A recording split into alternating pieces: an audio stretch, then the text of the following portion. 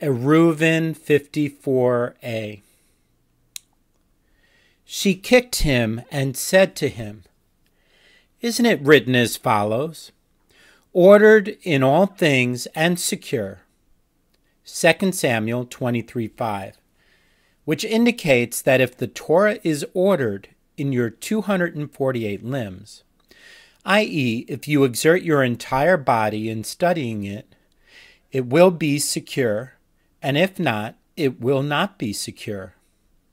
The Gemara relates that it was similarly taught in a Bereta. Rabbi Eliezer had a student who would study quietly, and after 3 years he forgot his studies. Incidental to the story cited above involving a student of Rabbi Eliezer, the Gemara cites the following episode. It was taught in a Bereta. Rabbi Eliezer had a student who was liable for the punishment of death by burning for his sins against God. But the rabbi said, "Let him alone, and do not punish him as he deserves, because he served a great person." The Gemara cites instructions issued by Shmuel that are similar to those of Beruria. Shmuel said to Rav Yehuda, "Keen scholar, Shenana, open your mouth and read from the Torah. Open your mouth and study the Talmud, in order that your studies should endure in you and that you should live a long life, as it is stated. For they are life to those who find them, and health to all their flesh." Proverbs 4:22. Do not read to those who find them, lamatzaihem, but rather to those who express them, lamatzaihem, with their mouth. The Gemara cites additional instructions issued by Shmuel. Shmuel said to Rav Yehuda, his beloved student, "Keen scholar, grab and eat, grab and drink, as the world from which we are departing is like a wedding feast, whose joy is only temporary, and one who does not take pleasure in it now will not be able to do so in the future." Similarly, Rav said to Rav Hamnuna, "My son, if you have money, do well for yourself. There is no point waiting, as there is no pleasure in the netherworld, and death does not tarry. And if you say, 'I will save up in order to leave for my children,' who told you the law of the netherworld, i.e., how do you know which of you will die first? A rook. People are similar to grass of the field, in that these blossom, i.e., grow, and their actions are blessed, and these wither and die." Having expounded the verse, "For they are life to those who find them," as referring to the Torah, the Gemara cites another teaching related to this verse that praises the Torah. Rabbi Yehashua ben Levi said, "One who is walking along the way without a companion and is afraid should engage in Torah study, as it is stated with regard to the words of Torah. For they shall be a graceful wreath, livyat hen, for your head, and chains about your neck." Proverbs 1:9. The word livyat is understood here as a reference to levaya, accompaniment, so that the verse is interpreted to mean that Torah is a graceful accompaniment to one who is traveling. One who feels pain in his head should engage in Torah study. As it is stated, "For they shall be a graceful wreath for your head." One who feels pain in his throat should engage in Torah study. As it is stated, and chains about your neck. One who feels pain in his intestines should engage in Torah study. As it is stated, it shall be health to your navel. Proverbs 3:8. One who feels pain in his bones should engage in Torah study. As it is stated, and marrow to your bones. Proverbs 3:8. One who feels pain in his entire body should engage in Torah study, as it is stated, and health to all their flesh. Proverbs 4:22. Rav Yehuda, son of Rabbi Haya, said, "Come and see that the attributes of flesh and blood is unlike the attribute of the Holy One. Blessed be He." The attribute of flesh and blood is that when a person gives a drug to his fellow, it is good for this part of his body and it is harmful to that other part of his body. But the attribute of the Holy One, blessed be He, is not so. He gave the Torah to the Jewish people, and it is a drug of life for one's entire body, as it is stated, and health to all their flesh. The Gemara continues with praise for Torah study and knowledge. Rav Ami said, "What is the meaning of that which is written? For it is a pleasant thing if you keep them within you. Let them be firmly attached together to your lips." Proverbs 22:18. When are words of Torah pleasant? When you keep them within you and know them. And when will you keep them within you? When they will be attached together to your lips, i.e., when you articulate them audibly and expound them.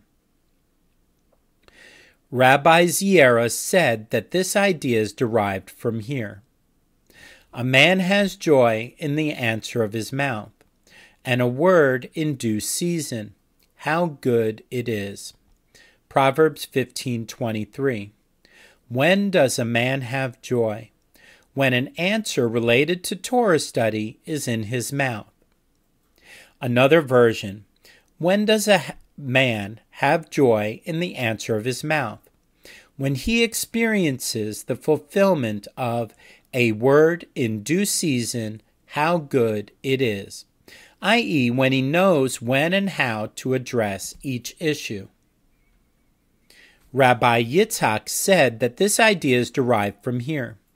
But the matter is very near to you, in your mouth and in your heart, that you may do it. Deuteronomy 30:14. When is it very near to you?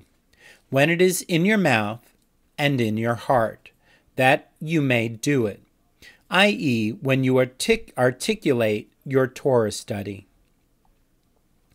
Rava said that this idea is actually derived from here. You have given him his heart's desire, and have not withheld the request of his lips. Selah. Psalms 21, verse 3. When have you given him his heart's desire? When you have not withheld the request of his lips. Selah, i.e., when he converses in words of Torah. Rava raised an internal contradiction in that very verse. In the beginning of the verse, it is written, "You have given him his heart's desire," implying that it is enough for one to request in his heart. Whereas in the end of the verse, it is written, "And you have not withheld the request of his lips," Selah, indicating that one must express his prayers verbally. Rava himself resolved the contradiction. If one is fortunate, you have given him his heart's desire, even if he does not give verbal expression to his wants. But if he is not fortunate, at least you have not withheld the request of his lips. Selah. With regard to the end of this verse, a sage of the school of Rabbi Eliezer ben Yaakov taught the following Bereta. Wherever it states Netzah, Selah, or Va'ed, the matter will never cease. Netzah, as it is written, for I will not contend forever, neither will I be eternally. La Netzah, angry, Isaiah 57:16, which demonstrates that Netzah bears a similar meaning to forever.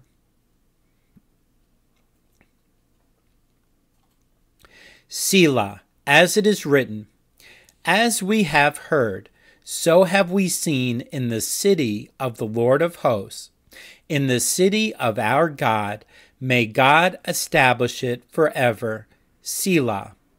Psalms 48, verse 9, which demonstrates that Selah means forever. Va'ed, as it is written, the Lord shall reign forever and ever. Va'ed. Exodus 15:18. In light of the previous discussion, the Gemara cites several expositions of verses proposed by Rabbi Eliezer, while first providing them with a mnemonic: chains, cheeks, tablets, engraved.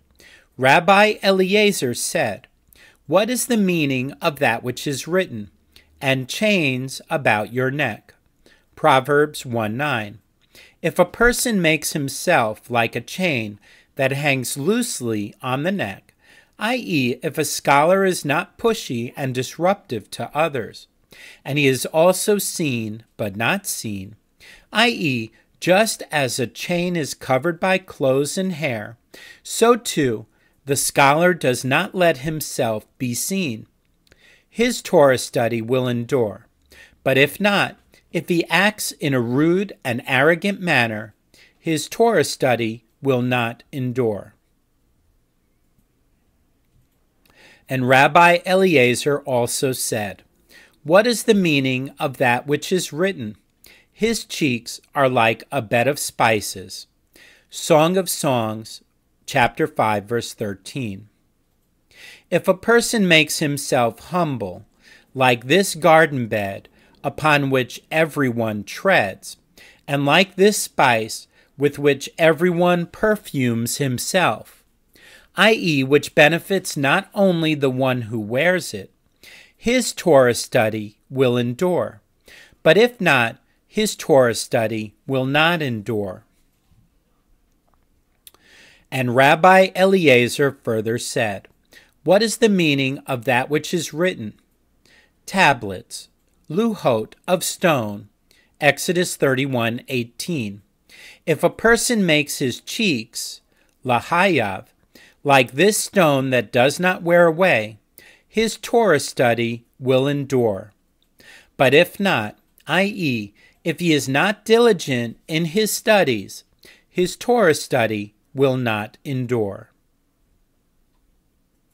And lastly, Rabbi Eliezer said, what is the meaning of that which is written?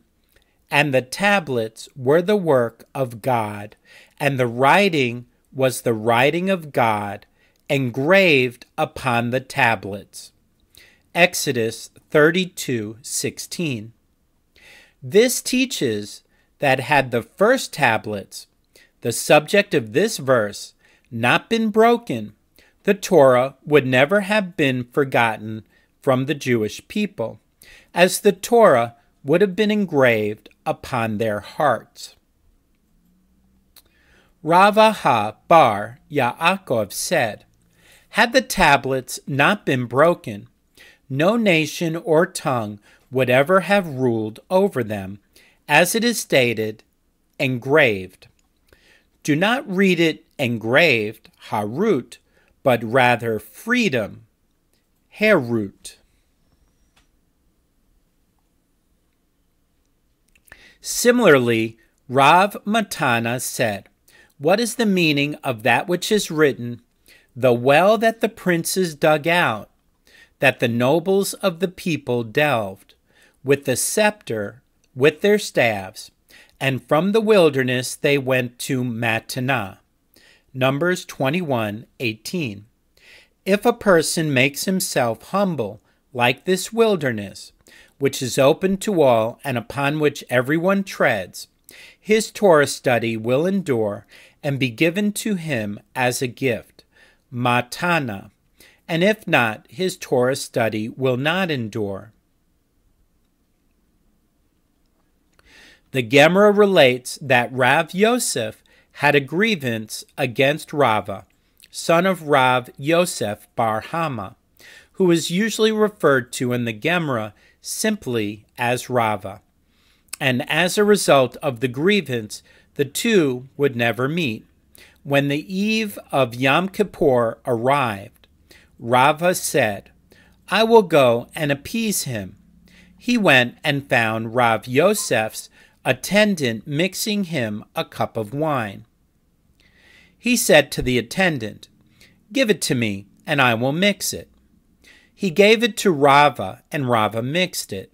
Rav Yosef was blind and could not see his visitor. But when he tasted the wine, he said, "This mixture is similar to the mixture of Rava, son of Rav Yosef bar Hama, who would add extra water to the wine." Rava said to him, "It is I." Rav Yosef said to him, "Do not sit on your knees until you have explained these verses to me. What is the meaning of that which is written? And from the wilderness to Matana, and from Matana to Nahalil, and from Nahalil to Bamoth, and from Bamoth to the valley in the field of Moab, to the top of Pisgah, which looks out toward the desert." Numbers 21, 19 and 20. Rava said to him, "If a person makes himself humble like this wilderness, which is open to all and upon which everyone treads, the Torah will be given to him as a gift, matana. And once it is given to him as a gift, he inherits it, nehalo. And God, El, makes it his inheritance, as it is stated, and from Matana to Nahalil. And once God has made it his inheritance, he rises to greatness, as it is stated, and from Nahalil to Bamoth, which means heights. And if he becomes haughty, the Holy One, blessed be he, lowers him. As it is stated, and from Bamoth to the valley, and if he repents, the Holy One, blessed be he, raises him back up, as it is stated, every valley shall be exalted. Isaiah chapter 40, verse 4. Rav Huna said, "What is the meaning of that which is written? Your flock found a dwelling in it. You, O God, prepare of your goodness for the poor." Psalm 68:11. If a person makes himself like an animal that tramples its prey and eats it immediately without being particular about its food, i.e., if a scholar immediately reviews what he has heard from his teacher, and some say like an animal that soils and eats, i.e., if a scholar is not particular about maintaining his honor during his Torah study, just as an animal is not particular about the quality of its food, his Torah study will endure. And if not, his Torah study will not endure. And if he does so, the Holy One, blessed be he, will himself prepare him a feast, as it is stated, "You, O God, prepare of your goodness for the poor," indicating that God, in his goodness, will himself prepare a feast for that pauper. Rabbi Haya bar Abba said that Rabbi Yohanan said, "What is the meaning of that which is written? He who guards the fig tree shall eat its fruit." Proverbs 27:18. Why were matters of Torah compared to a fig tree, just as this fig tree